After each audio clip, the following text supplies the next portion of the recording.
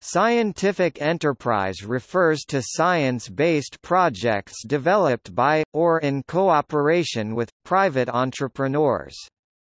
For example, in the Age of Exploration, leaders like Henry the Navigator founded schools of navigation, from which stemmed voyages of exploration.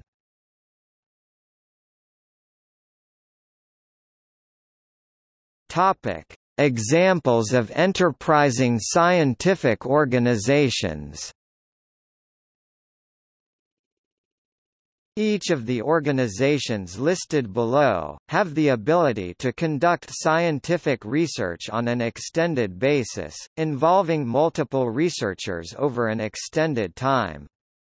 Generally, the research is funded not only for the science itself, but for some application which shows promise for the enterprise. But the researchers, if left to their own choices, will tend to follow their research interest, which is essential for the long-term health of their chosen field.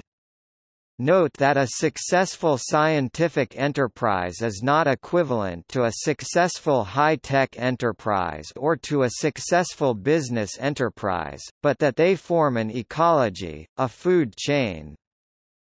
The Max Planck Institute, the RAND Corporation, founded as a research corporation, did groundbreaking work in the field of artificial intelligence. The Jet Propulsion Laboratory, founded by Theodore von Karman.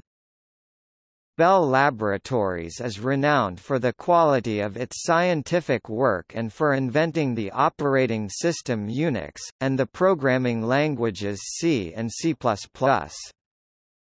Xerox PARC is a research organization which has also spawned innovations such as the graphical user interface, laser printing, and Ethernet.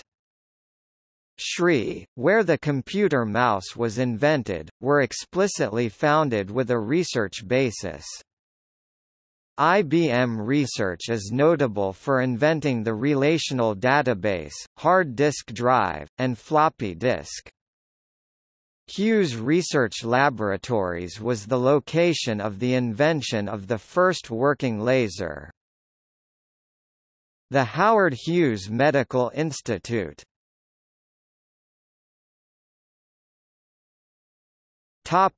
See also: Science of Science Policy (SOSP),